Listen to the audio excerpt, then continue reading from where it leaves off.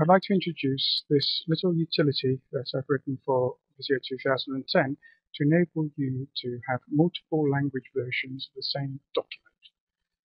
For example, let's just start a new Visio drawing, and where did we drop down the shape, and let's zoom in on the shape. Let's say we put in a piece of text on the shape. Visio is really quite superb. Now, not many of you may know this, but under the Review tab there is this nifty little Translate button, and you can see that it has already translated this into Visio et vraiment superbe, and there are quite a few languages you could take this translation from if you wanted to. Now that's great, but I don't want to redo the diagram. I want to have the same diagram with the same shape. Okay, so yes, I could copy that if I wanted to, but let's do it the useful way. Let's go to Addins. Now I'm going to enable this document for multi-language text, and we can see immediately that we've picked up the text that's in there. Down here, let's choose French. See, there's no translation at the moment. Now, I could have copied and pasted from the Review tab, or I could invoke the Bing translation service, web service. Let's go to German and choose German, and now we have Visio ist wirklich ganz hervorragend. I don't know. I don't speak German very well, and I speak Dutch even less. But it looks more intelligent to me. Visio is echt superb. That's great.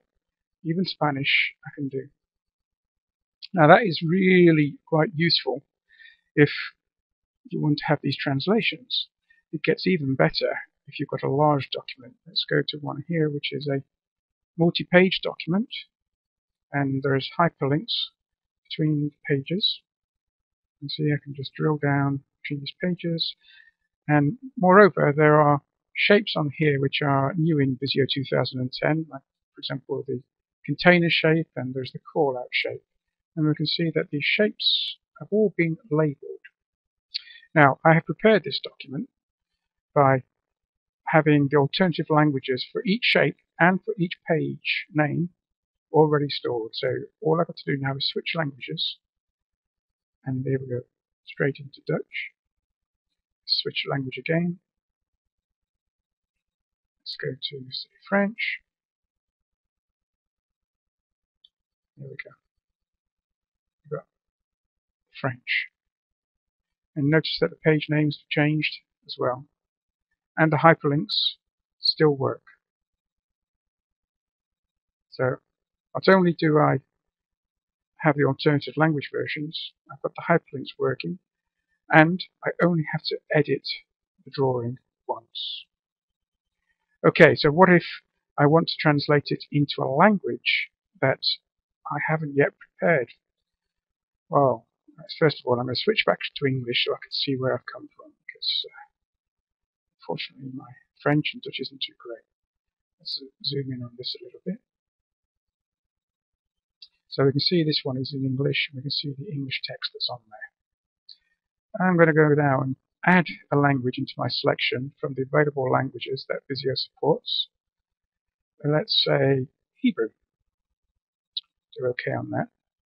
So now I'm going to want to translate it into Hebrew, and if I click this switch here, automatically use the Bing translation service, it will attempt to translate all the text and all the page names into Hebrew for me, and I do switch language.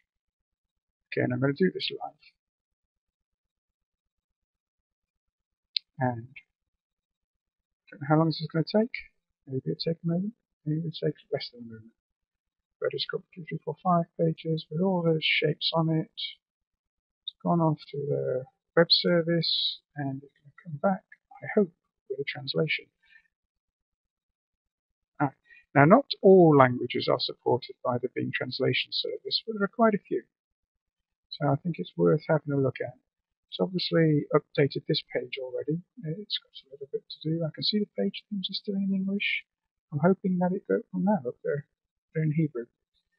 So here we go.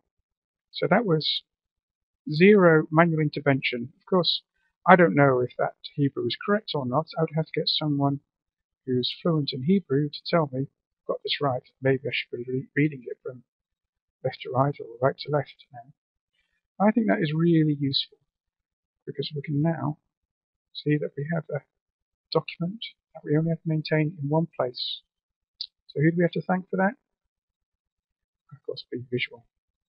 So go to the website and you can find out more details about multi-language text window. Thank you.